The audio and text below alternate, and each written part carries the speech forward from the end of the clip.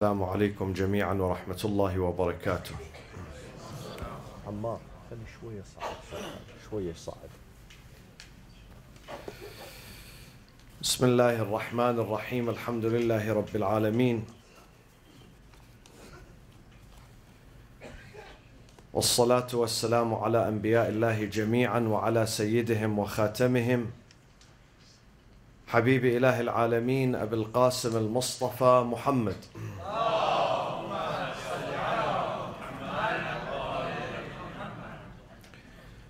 أعوذ بالله من الشيطان الرجيم. بسم الله الرحمن الرحيم.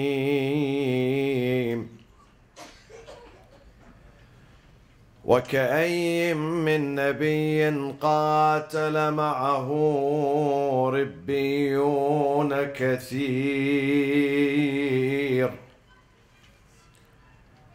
فما وهنوا لما أصابهم في سبيل الله وما ضعفوا وما استكانوا والله يحب الصابرين.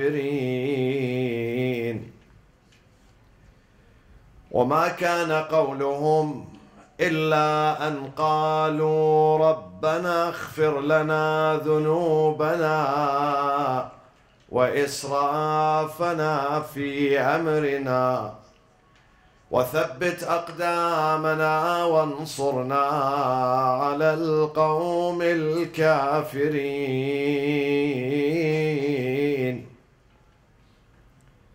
فآتاهم الله ثواب الدنيا وحسن ثواب الآخرة والله يحب المحسنين. Enlighten your hearts and your souls with a loud salawat for Muhammad wa Ali Muhammad.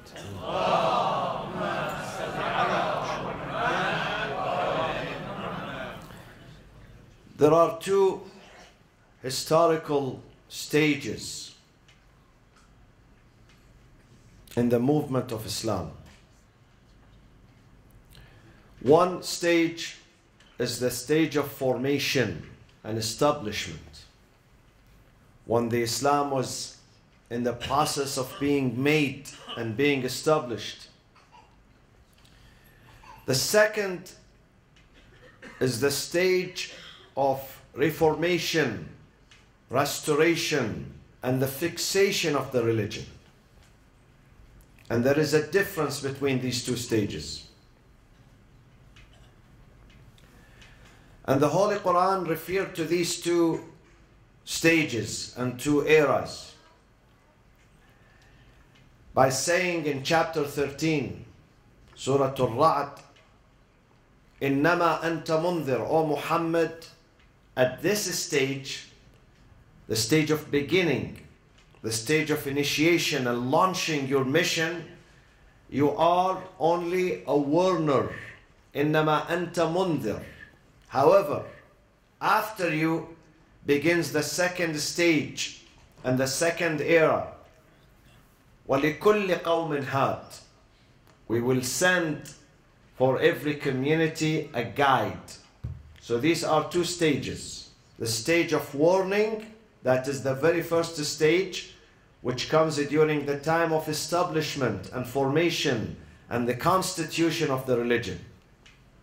While the second stage is followed after many decades, and that is the stage where Islam has to be fixed, because Islam was going into the wrong direction by some tyrants who hijacked this religion. What is the difference between these two stages? The difference is in the tactics, the strategies, and also the approaches are different. In the first stage of formation,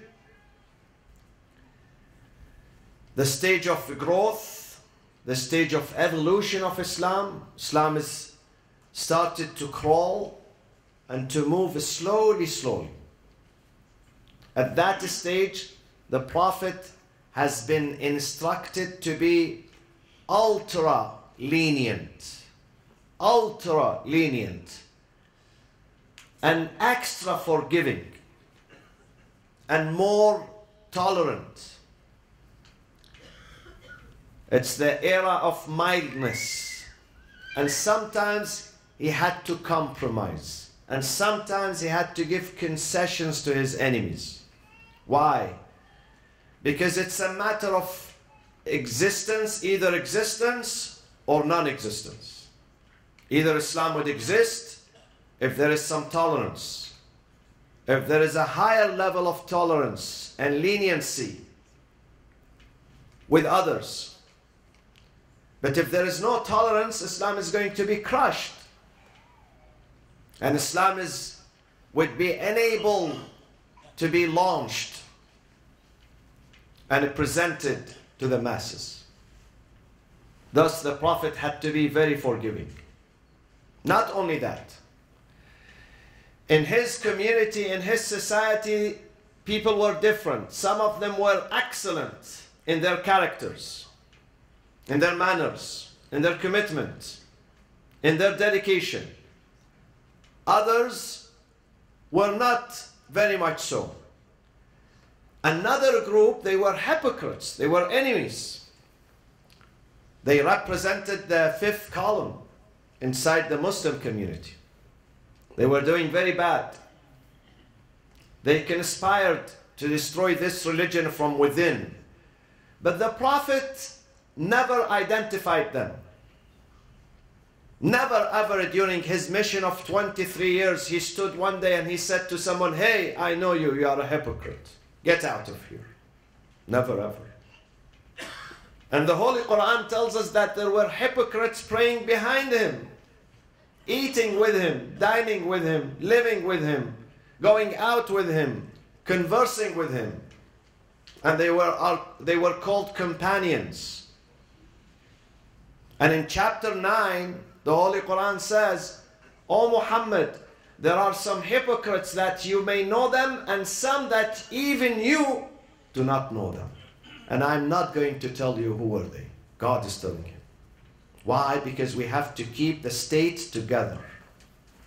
It's about unity. It's about unity. It's about the national security of the state. People have to get together. Even if they don't believe in each other, they have to get together. One of the leaders of the hypocrites by the name of Abdullah ibn Ubay, he was known to be the leader of the Munafiqeen, hypocrites in Medina, in downtown Medina. His house was there in downtown Medina. And he used to come to the mosque, and the Prophet would never say to him, "Listen, I don't like you. I don't want you to come to my mosque." He never said this to him. The Prophet said, "Everybody is welcomed." Why? Because we need all the forces today. All of them. Those who contribute 100%, with those who give 80%, with those who give 5%, with those who give nothing. We need all of them. They have to get together because we are in the stage of formation. We cannot afford division. We cannot afford disunity. Do you know that sometimes in some of these military excursions that the Prophet would dispatch to defend his estate, the military commander was not sincere. So the Prophet would send 2 or 3 people to watch him. Imagine, he's the leader of the military excursion, but he's not sincere. So the Prophet sends 2 or 3 people to watch him. Why? Because he needed every energy, every bit of force, every individual, every male, every female, every child, every elderly, every citizen to be part of that formation. He would not purge. The Prophet would not purge people based on their faith. "Oh, I don't like your faith, I don't like your color, I don't like your gender, I don't like your race. I'm going to deport you, I'm going to put you in jail, I'm going to send 3 million here, 5 million there. He never said this. They are in the state of formation. They have to get together. Even if they disagree with him, he says, all are welcomed on board. Not only that, the Prophet had to build alliances with non-believers. With non-believers.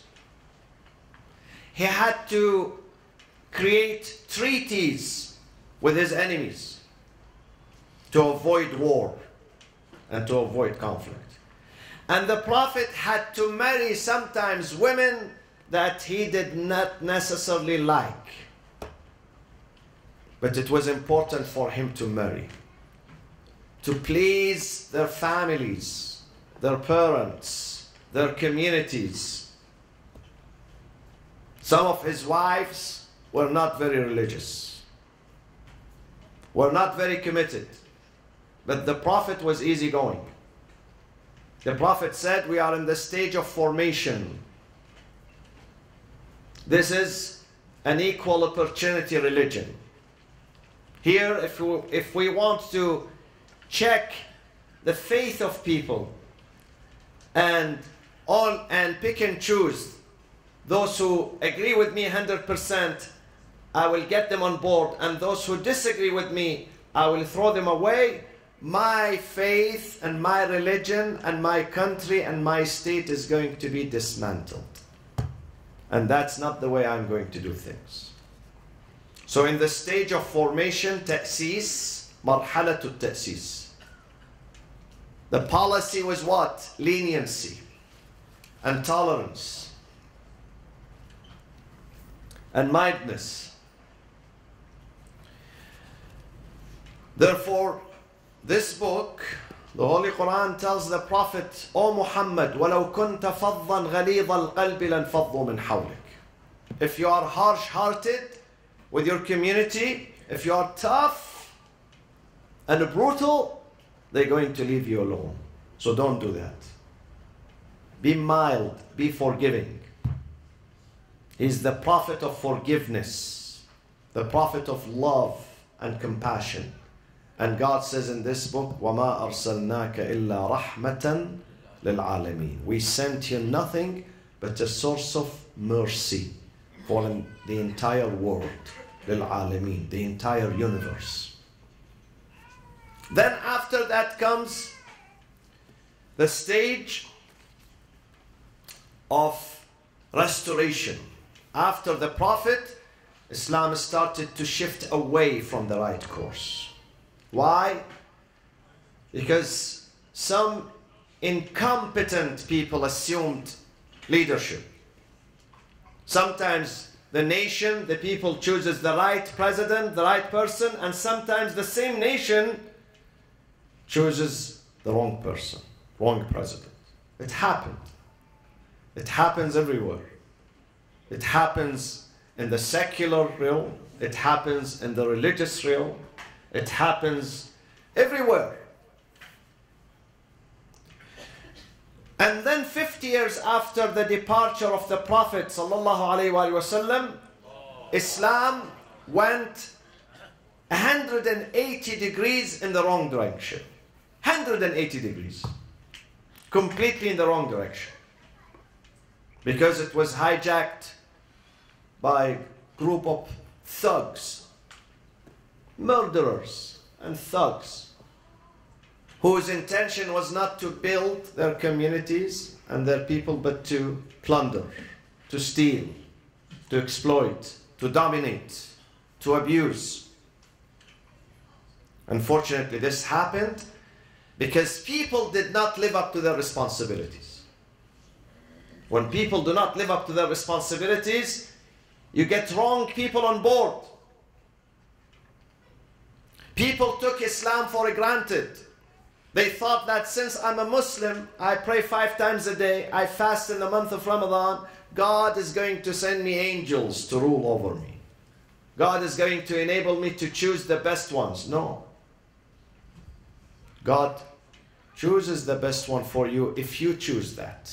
Because God says, you do first, I do second. This is His rule. إِنَّ اللَّهَ لَا يُغَيِّرُ مَا بِقَوْمٍ حَتَّى يُغَيِّرُوا مَا بِأَنفُسِهِمْ. God would never help anyone unless that person or that community or that family helps itself first. Otherwise, if God wants to help all people, even those who do not like help, He won't be a good God. He would teach them to be lazy, to be incompetent, to do bad, to be disresponsible. God says, I love those who are responsible. Show me you are responsible, I will be responsible with you too. But if you don't want to be responsible, don't wait for help from me. So Islam went into the wrong direction 5 decades after the departure of Prophet Muhammad sallallahu alaihi wasallam.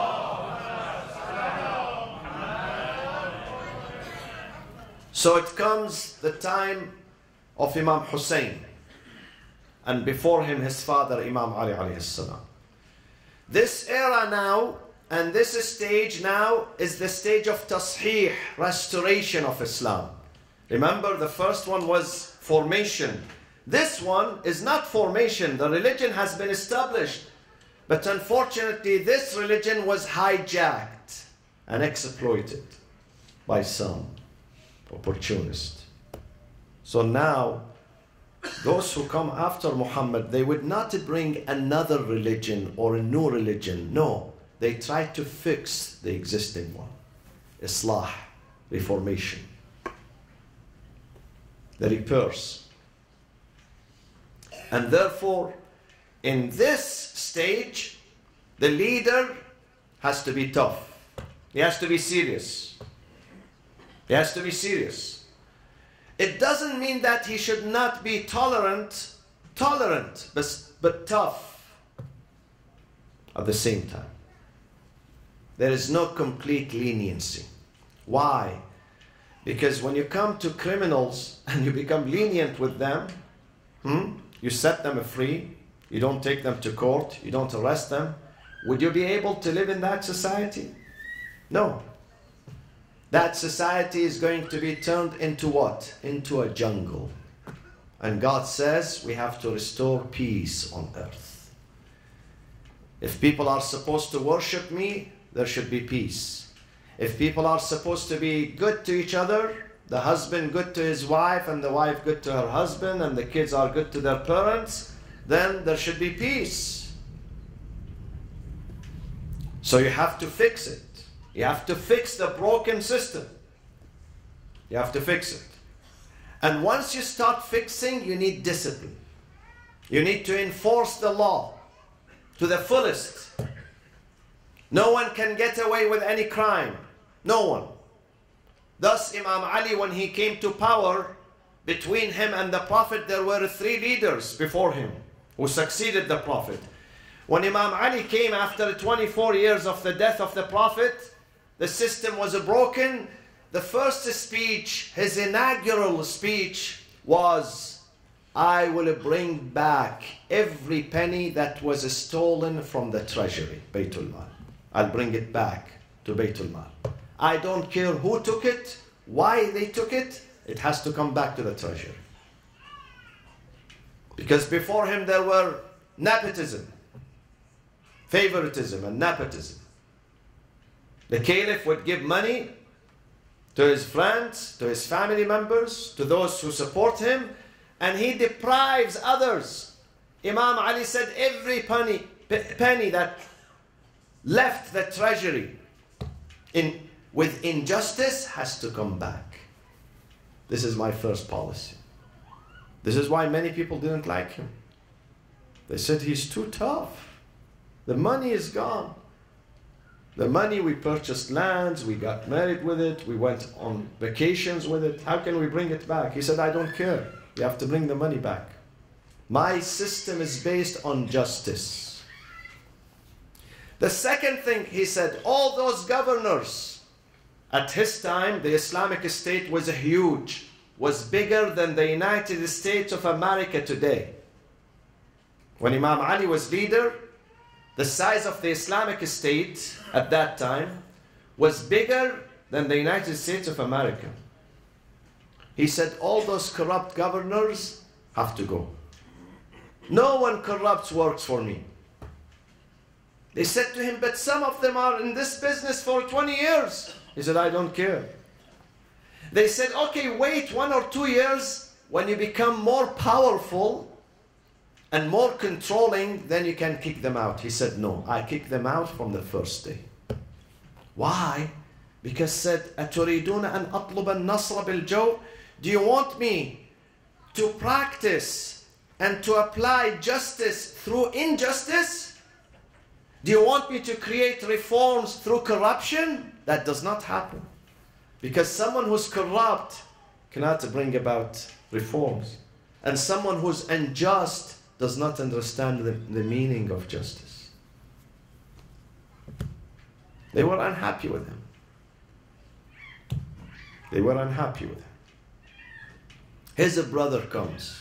His brother, younger than him, from his father and his mother, his sibling. He was Aqil. His name is Aqil. Aqil said, I have a big family. Now you are the president. Now you are the commander-in-chief. Now you have all the treasury under your control. And I'm your brother, so give me more money. At that time, they would distribute the money equally among the people. Each person has a salary every month. They go to the treasury department, they receive their salary. They have their names there, and they get their salary. Aqil said, I got my salary, but I want more because my brother is the president. Imam Ali said, no way. No way. You are a citizen. I look at you now, when I'm in office, I look at you as a citizen. True, you are my brother, but that does not permit you to get more money. There is no favoritism, no nepotism in my system. My system is based on justice. Justice for all. And imagine Aqil was unhappy with his brother. He left him. He said, then I'm going to leave you. Imam Ali said, if you want to leave me, if you are blackmailing me, intimidating me, I'm not going to give in. If you want to leave me, leave me. This is your problem. So he left his brother. He left him. He went to his arch enemy, Muawiyah, in Damascus. He joined Muawiyah.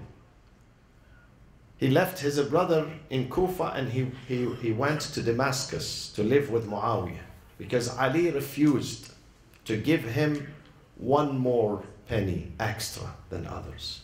His granddaughter, Ali's granddaughter, she came one day, 2 years old. She picked up some, at that time the currency was gold and silver. She picked up an item. While she was leaving, he ran after her. He catch her and he takes this from her hand. They say, but she's the granddaughter of the caliph. She has a share in this. He said, when her father gets his share, let her enjoy her father's share. This does not belong to her. This is Ali's justice. Thus, people were divided into two groups. Some of them were enchanted by him because of his justice. They were fascinated by him. Some people loved him, those who loved justice. And those who did not like justice, they started hating him. And ultimately, they murdered him. Same thing with Imam Hussein. After him comes his son Imam Hussein, confronting a tyrant, Yazid ibn Muawiyah. Tyrant who made the country free zone for his corruption. A tyrant who lived in a palace while the majority of his population were homeless. They were hungry. But he lived in a palace with his maids, with his servants, with his extravagant lifestyle. Imam Hussein stood to this man. And this is why we are here tonight. And this is why, my friends, 20 million people are walking now to his shrine to greet him and salute him and pay tribute to him because of his justice. Because at a time where most people were intimidated, they were afraid, they did not speak, they did not say anything, Imam Hussein stood. He said, I am not going to give up. I am the grandson of Prophet Muhammad sallallahu alaihi wasallam.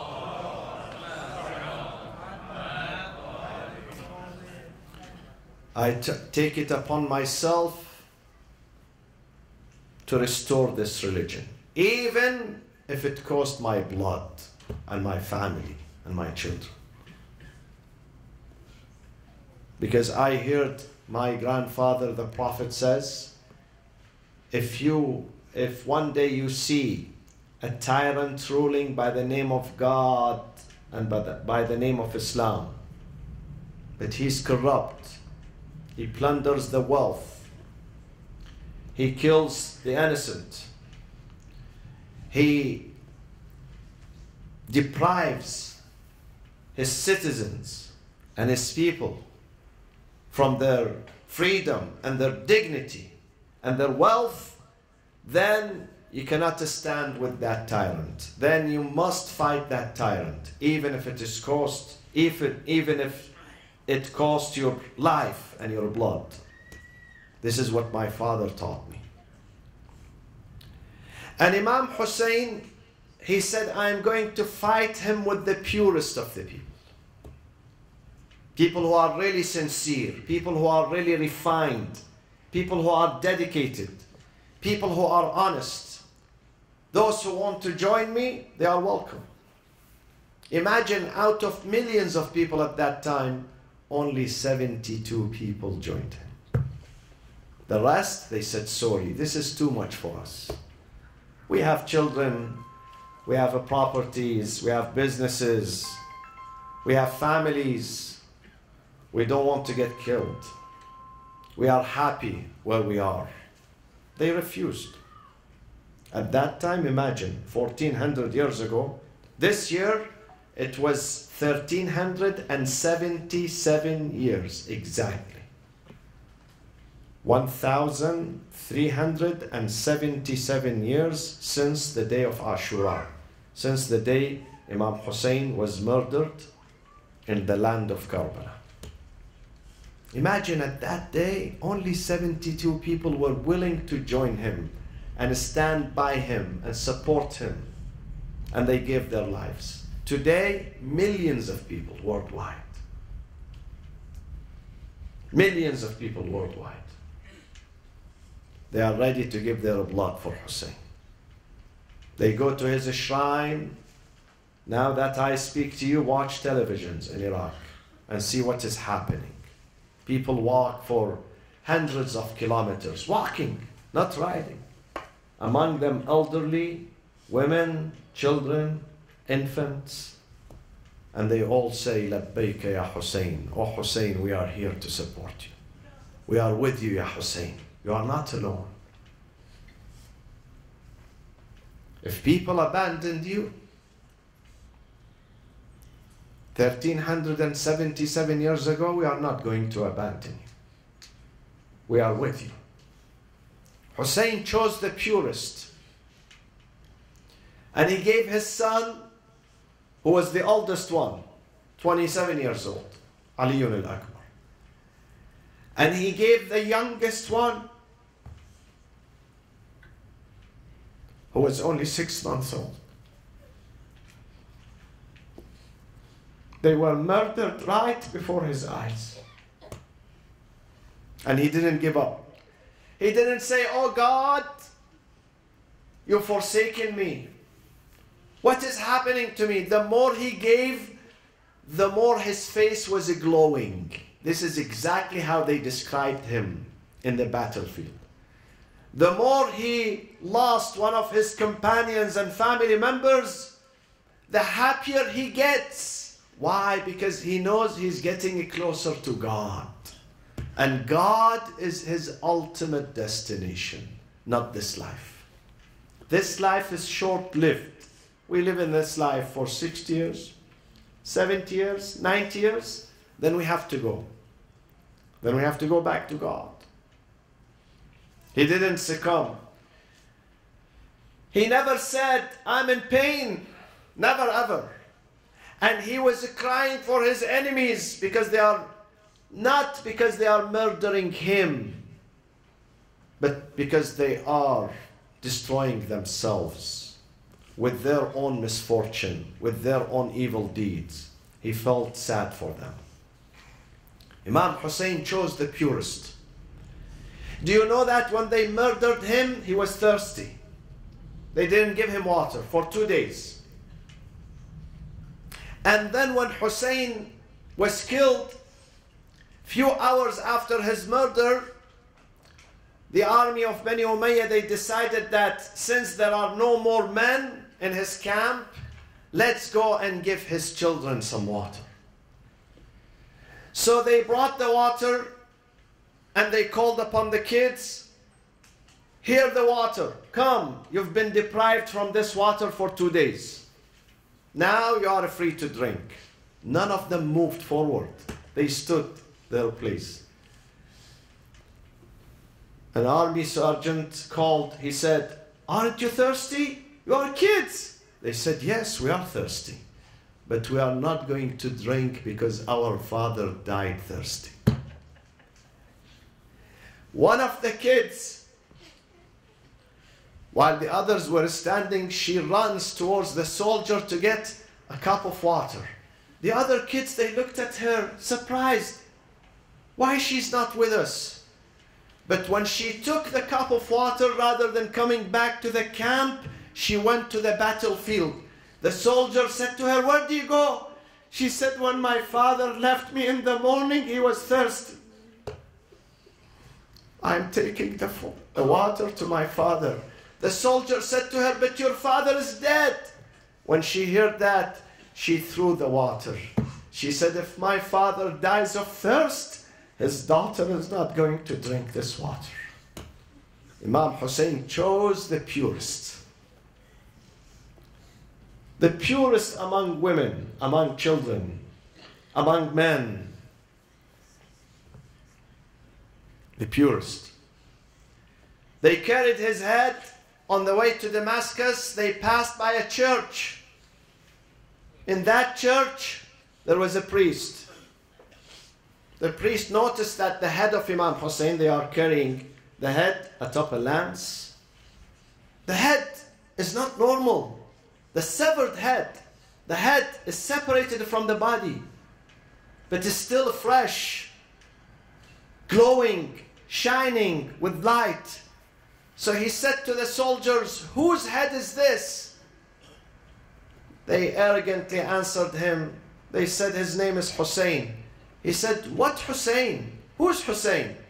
They said, Hussein. Whose father? Whose mother? They said, his father is called Ali, his mother is Fatima. He said, isn't he the grandson of your Prophet Muhammad? They were embarrassed. The priest is asking them. One of them said, yes. He said, are you serious? He's the grandson of your Prophet, and this is how you deal with him? You sever his head from his body. Why? What wrong he did? They had no answer. He said to them, listen, please, I want you to leave this head with me tonight in my church. Give me the head. They said, no, we cannot give you the head. We're going to be punished. We have to take it to the caliph in Damascus. He said, please leave it with me. All what I have is 10,000 dirham. 10,000 dirham. This is my saving. I can give you this money. Leave the head of this man with me in my monastery, in my church. Because they were greedy, they took the money, 10,000. They said, okay, enjoy the head. Enjoy it. Give us the money. He brought the head inside the church. He put it in front of him. He washed the head. And he said, Hussein, I am sorry for what happened to you. I'm a Christian, but I love you. I love you and I believe in you. And please, when you meet your grandfather Muhammad, say to him, give him my salam and my greetings, and say to him, أنا أشهد أن لا إله إلا الله وأشهد أن محمد رسول الله. And then he kept the head with him, crying the whole night. In the morning they knocked at the door and they said to him, give us the head back. Imagine the severed head of this man, what he did with people who were non-Muslims, but some Muslims who called themselves Muslims. What did they do to Hussein and his family? In Damascus, one of the kids who was only 5 years old, by the name of Ruqayya, she's awakened in the middle of the night, missing her father, only 5 years old. Then he calls upon her aunt, Auntie Amma, I need my father today, I haven't seen him for a while. Her aunt Zainab did not have an answer to give her. She said to her, my sweetie Ruqayya, you know your dad is traveling. It means that he is traveling to the hereafter, to the next life. But she kept insisting, I need daddy, I need daddy, I saw him in my dream. When she was crying, the whole camp was crying with her. All women, all widows, all orphans of Imam Hussein's caravan. The entire city of Damascus was asleep at that time. But they heard this wailing coming and the cries and the screams coming from the camp of Imam Hussein. These cries reached the palace of the tyrant. He was in his bed. He woke up. He said, what is happening? Why? They said, a baby of Imam Hussein, she woke up asking for her father.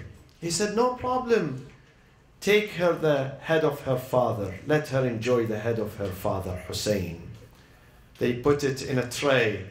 They covered the tray. They brought the tray to the camp. They put it before this little lady, little girl. She removed the cover. First she said, I'm not hungry. Why do you bring me a tray of food? They said, no, this is not food. This is what you are searching for. When she removed the cover, she saw the head of Imam Hussein. She cried, Ya Hussein!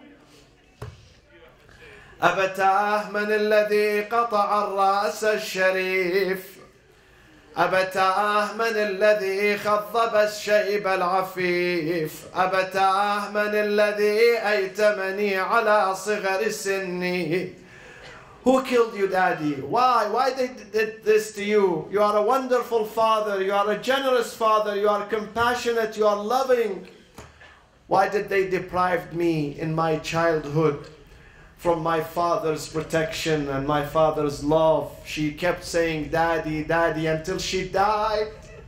She died there in the spot, and she's buried there. And even this 5 years old daughter, now she's a Kaaba. She's the center of love in Damascus. People go there and pay tribute to her. This is the family of Hussein. Their men were heroes. Their women were heroes. His 5 years old daughter was hero. And we will continue on these stories, inshallah, tomorrow evening and Saturday, inshallah ta'ala. Assalamu ala al-Hussein. وعلى علي بن الحسين وعلى أولاد الحسين وعلى أصحاب الحسين جميعا ورحمة الله وبركاته والفاتحة مع الصلوات.